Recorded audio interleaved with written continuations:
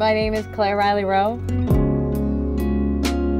I'm a singer, I'm a songwriter, and I'm originally from Canada.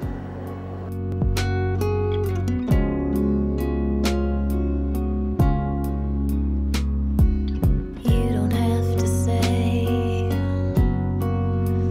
that you love me. My sound would be if you took the poet Rumi and the character Jack Donaghy, put it into a female body, and that's what my songs come out sounding like. I love songs. I can tell. And being inspired by love. I can tell. I wake up early in the morning. But I also like the silliness and light humor. That's not true. I usually sleep late. Music is so personal and so intimate. Pancakes. Intimacy, intimacy, intimacy. 'Cause I like how they taste. What else is there? This is my life. The one-on-one connection, if you can have that when you listen to a song. This is how it's supposed to be. I want to be a whisperer in your ear, like I just want to be right there with whoever is listening. Do it all to chase my dreams. Music is just an outlet for me. It's an expression and I have no choice. It just has to come out. And I could play all day, da da da da da. But you say I got to get a job, 'cause I got bills to pay anyway.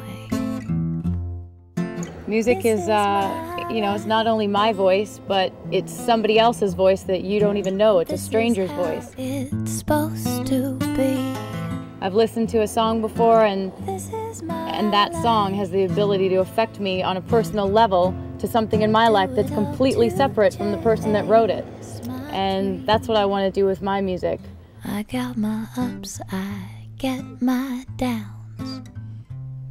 Just like everybody else around.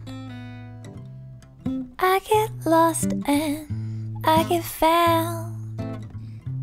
And then I fall in love. I think my music is important to women and girls because